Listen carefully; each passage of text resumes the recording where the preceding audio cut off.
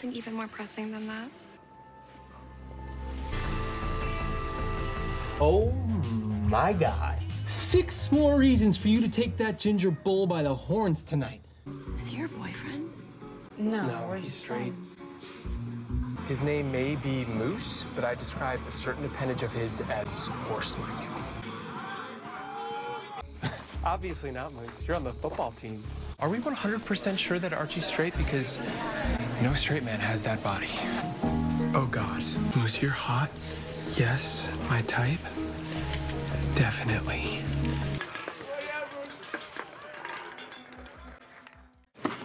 Can I get a refill? And a hot dog? Who am I trying to impress here? Yeah, we're out of dogs. Figures. Give me your phone. Which happened to me one year, I know. This is merely an annoying. I prefer my contact sports one-on-one, you know, like boxing. Ew. Why? You all need tracking devices. What happened last night? You said you were coming to Veronica's.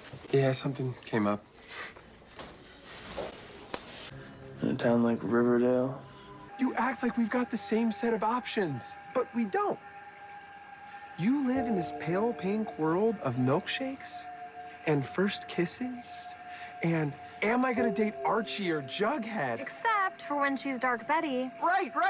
Except for when you're exploring your BDSM sexuality, which again, you're allowed to do, but I'm not, because why? This is what I've got, Betty. Me, these woods. So please don't come here and tell me it's disgusting. If you can't accept what I do, whatever I do, then we're not really friends. Betty's ponytail is iconic and beyond reproach. I wouldn't even go cruising here. And if you roll a 6, you can take over the kingdom of Theodore. Wow.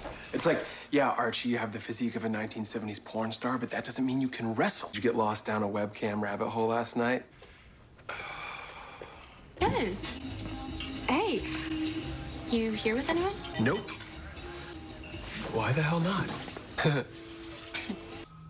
Cookie? Welcome to Carrie the Musical. $80 for a tux. Trouble, so. Hot Riverdale dads to the rescue. All of your stuff is gone. Whose stuff?